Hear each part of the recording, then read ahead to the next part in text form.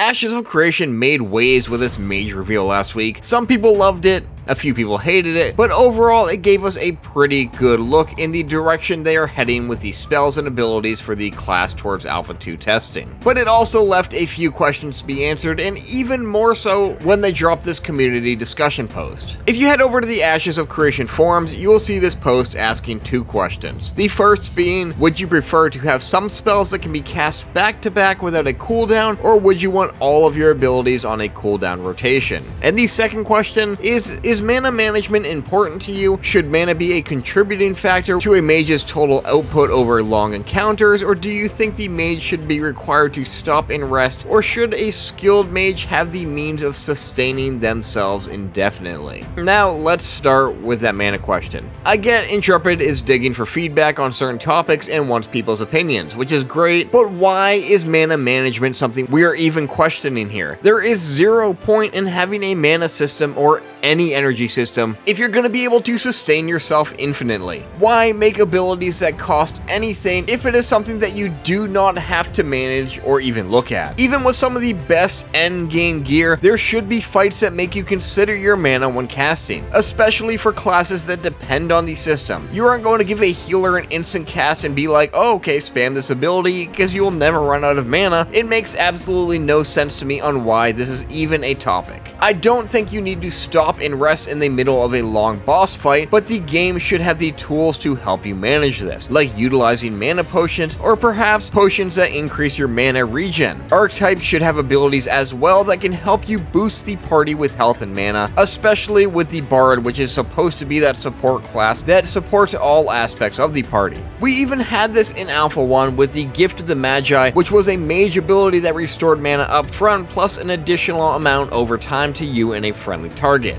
The game needs abilities and systems like these in place to give players the options to gain mana when they're low, but also cause them to fail or hit bottom of the DPS charts if they aren't paying attention to it and managing it. Or else again, what is the point of having any sort of energy system at all in the game? Why do you need to spend mana on a spell if you're never going to run out of mana and never have to worry about it? As for the second question, I don't agree with having abilities that can be cast back to back without a cooldown, and I don't think all abilities should have a cooldown rotation. It's not a one side or another type thing here. For the mage, there should be a mix and there should be a class rotation that players can pick from, mixing these spells together with those core low damage dealing spells being the ones you focus on in your primary rotation, and the more powerful ones that deal more damage and are more situation based should probably have a longer cooldown. It's kind of a trade-off here for power and time. There should also be a global cooldown in place here, that way players can't take advantage of how fast they can spam an instant cast spell that ties into most abilities. Again, I get why Intrepid is asking for feedback, I get the whole point of these threads, and I appreciate that they do it, but core mechanics to combat with classes such as cooldowns and mana management are something that in my opinion should already be determined this far into development on any class. I could be wrong on this, I am no game developer, but this just doesn't seem right to me. It doesn't seem like it's the right process, and I don't know why these are things that they're still trying to figure out. This just seems to be adding a whole bunch of extra work for the developers to develop these abilities and get fairly far along on the class and not know if there are even going to be cooldowns involved or how they're going to consume lots of mana or not, and maybe Intrepid should be asking these questions earlier on in development. That way they don't have to go back and change the direction of the class after they've already developed it this far. The numbers when it comes to mana consumption and all that don't need to be exact in Alpha 2. I don't think that's really a big issue at this point. This is something that balancing will do down the road, but I just, again, don't understand why this topic is just being something we're talking about now. It's kind of like when they stated that they were unsure if active blocking would use stamina or not. These are the things I feel like you should have a fairly good idea on in your head how they're going to play out, as you should have a general idea on how each class is going to work in this game at this point. They might not be fully put together yet,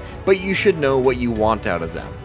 The other question that this Mage showcase brought up to me though that I've been thinking about is once again combat. And I just made a video on this, so I wasn't going to do it again, but we saw a hefty amount of Mage spells and all of them were tab target. There was no action component of placing markers on the ground to cast things like Blizzard or aiming spells with the wand. There was nothing in here that shouted hybrid system to me either. The closest thing to action combat we saw was the manual casting of the wand, but even that was just another tab tracking ability that had no real impact on how it hit the player. So if Intrepid is still planning on doing hybrid combat, why did we just see an entire display of mage combat with no hybrid skills? I personally am okay in either direction. I like tab targeting and I like action combat if done right, but I would like them to decide on one or another and stop calling this hybrid combat if they are not going to actually show us hybrid combat. As we're getting closer and closer to Alpha 2, combat is one of those things that should start to feel fleshed out, and if there's a whole hybrid side or a whole action side to it that they're not showing us, then maybe they should start incorporating that more into these streams so we have a better understanding of what combat actually is, and if we're gonna stick with mostly tab targeting, then just call it tab targeting combat. Anyways, if you made it this far into the video, well then I assume you're